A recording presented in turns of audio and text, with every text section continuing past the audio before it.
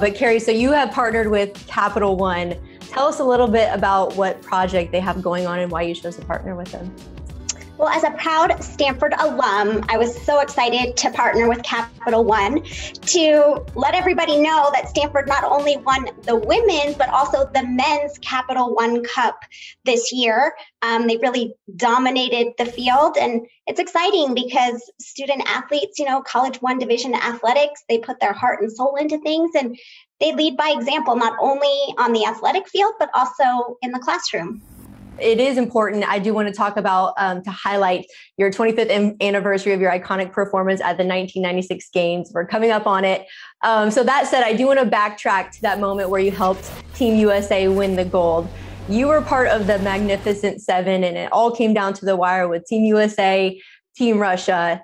You injured yourself on that first vault. What were your emotions when that immediately happened? I'm sure you were like, oh my God, this is the moment of my life.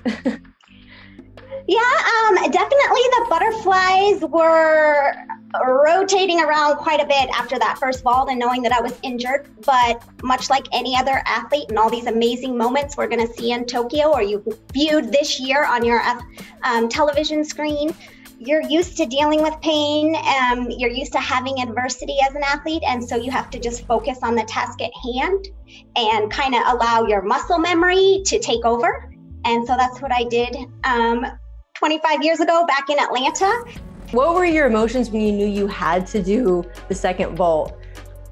I was definitely nervous going into that second vault, but I also had a lot of confidence in myself. I had put in the time and the effort. I had done that vault hundreds of thousands of times, whether I felt good or not. And so I just tried to remain positive and dig deep from within. And I think a lot of us, sports are very entertaining and exciting, but it also offers us hope and inspiration because we see these amazing moments that we just want to see over and over again. And, I was fortunate that it occurred at an Olympic Games when the whole world was watching, because so many athletes, they go through similar experiences, but maybe just in a smaller competition, or at home in their own gym.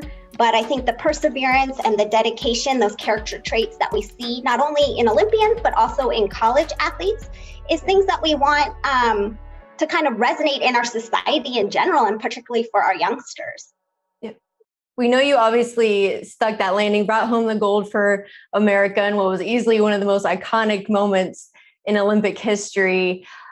I want to talk about everything that would follow. You were thrusted into the light and kind of got this fame that you probably didn't necessarily expect.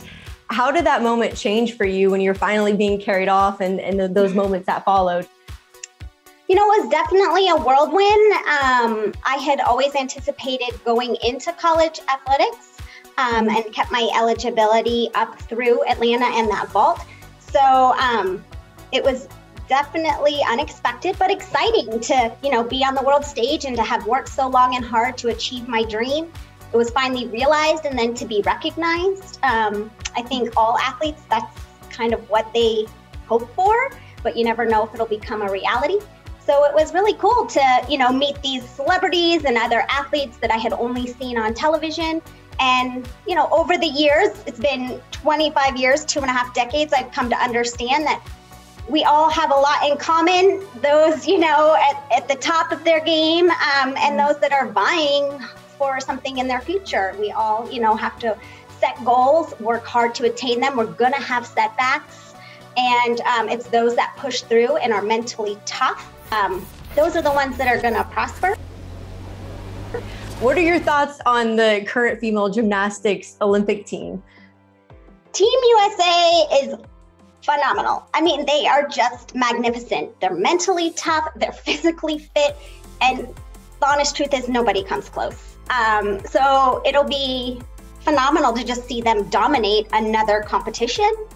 Simone Biles, I think everybody knows. You have to live under a rock not to know her name.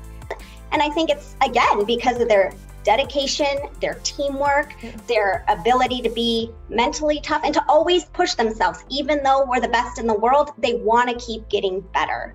And I think it's, you know, waking up every day and pushing yourself past your comfort zone. That's what makes you a champion.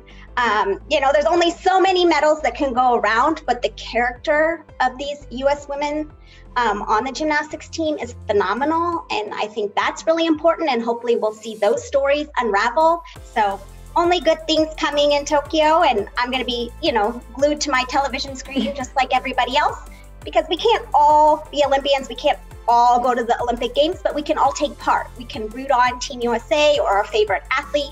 And again, like light that flame from within and be invigorated to do better in our own lives. Hey sports fans, if you want to watch more sports seriously, be sure to check out these clips right here. And make sure you're subscribed to the channel to see all the great content from us here at USA Today Sports.